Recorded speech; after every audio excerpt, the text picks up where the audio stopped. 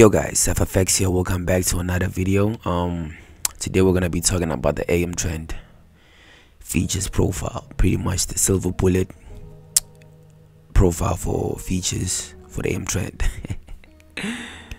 I don't even know what I just said there, but yeah, that's pretty much what we're gonna be talking about, right? And this is pretty much a 60-minute price range in which we look for entries or trades to execute on, if that makes sense, right? This is like what my bread and butter forming AM trend profile that I look for pretty much every single day, and if it doesn't present itself, then I'm not executing, you know. But yeah, man, going straight into it, right? This is pretty much how it looks during the AM trend. I don't know why it keeps doing that.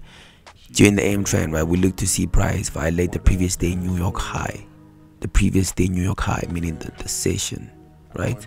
Or in simple details, we look to see price violate between the price range of 8 AM New York time to 4 o'clock. In other words, 4 PM New York time, right? We look for price to sweep its buy side, the most highest high of that price range fluctuation, if that makes any sense, during the AM trend, right? And then we look to see price draw lower in price, creating some form of displacement, and displacement is breaking a short-term low, something like this, right? So we look to see price drop lower, breaking a short-term low, and then retracing back into price, specifically a fair value gap presented on the current time frame, if that makes any sense, right? And all this needs to be happening within the AM trend, and our executions will be only taken within the silver bullet range, right? That's pretty much how I utilize it when trading this ICT profile, right? Going straight into it, right? This is pretty much the 1 hour time frame, right? And by the way, guys, I just removed all external details like noise. That's why you can only see like the candlesticks and all that, right? And the background is white, just for everything to be neat and clean, you know. But yeah, so on the 1 hour time frame, we've got the previous day New York high, right? Price swept it, meaning that it swept all buy stops above this high right here during the AM trend, meaning that from 9:30 AM New York time, price managed to draw high in price, passing through the previous day high, right? So when this happens on the 1 hour, we scale down to lower time frames, specifically the 15-minute time frame, and we look for some form of a retracement or price reversal, which may drop back into lower prices, right? In simple terms, this is how the chart looks on the 15-minute, right? Price sweeps the previous day high. This is pretty much the same, right? 1 hour, 15-minute, right? And it does that during the AM trend, right? So as soon as price violates the previous day high, we look for some form of displacement, and displacement is when price sweeps a short-term low or short-term high, but if we're bearish, a short-term low, right? And then it leaves a gap like this. This is a fair value gap, which pretty much looks like this, right? And a fair value gap is when price fails to, or is when price leaves an imbalance range, and that's identified when the first week and the last week, this week's high and this week's low, fail to violate each other, meaning that they leave this, right? And I'm providing this pretty much this profile with the understandings that you know the basics, right? Like fair value gaps and all that, right? So in simple terms, now as soon as price creates this fair value gap, right, we mark out its high, its low, and its 50% range, which is the consequent encroachment level, right? And we'll see price drop back into this fair value gap range to drive price lower. But where within this price range do you want to see price go, right? Because price can pretty much react anywhere within this fair value gap, right? But if you want to be more precise, about where price is going or where is it gonna react within this fair value gap, we scale down into a lower time frame. Right here we're on the 5 minute. This is the 15.5, same fair value gap, just different time frames, right? This is the buy side sweep displacement. This is the 15 minute time frame fair value gap, right? This is the high, the consequence encroachment, and the low, right? So like now within this 15-minute fair value gap range, right, we're gonna be looking to identify a lower time frame fair value gap in which price is specifically drawing to, if that makes any sense, right?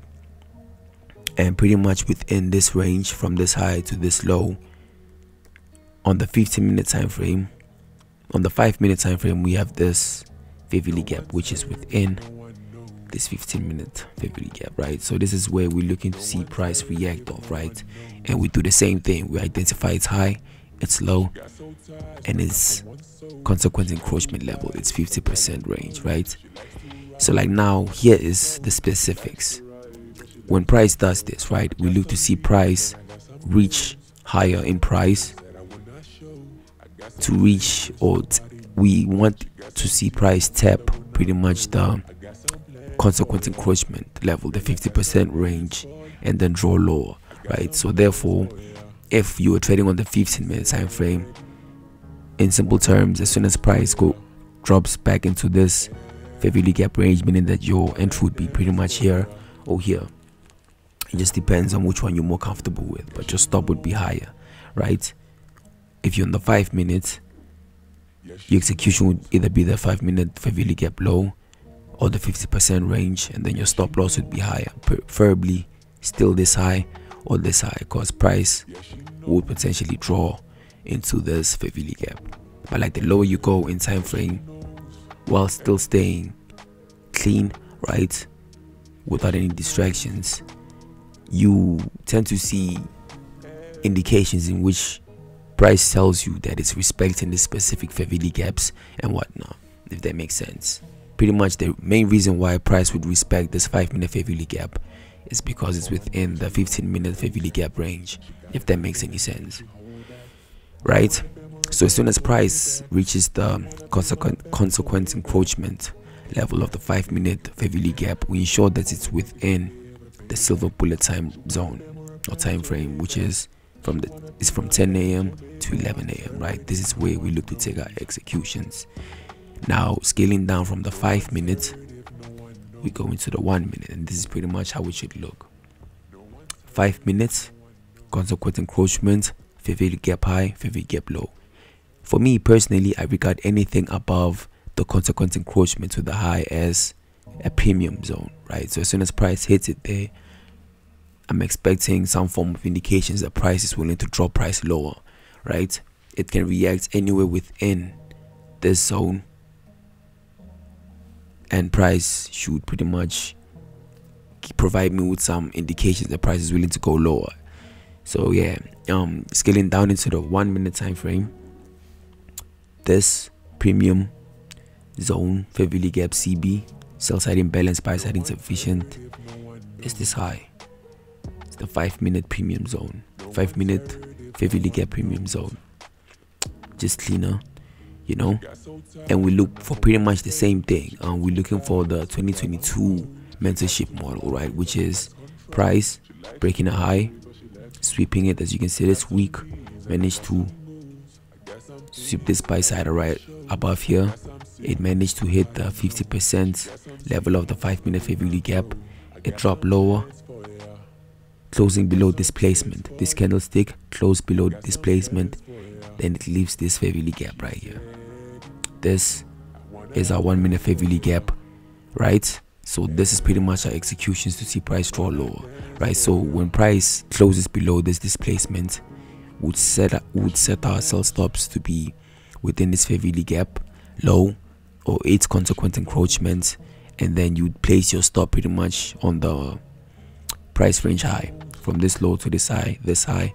But if you want to be systematic and more flexible with your stop, you'd place it on the 5 minute time frame fair value gap high, which is this high right here. So execution would be somewhere here, your high would be right here, and then your draw on liquidity would be this low right here, right? So pretty much your outcomes would be something like this. And bearing in mind, if you manage to miss this whole fair value gap entry right here, as price draws lower, I'll still regard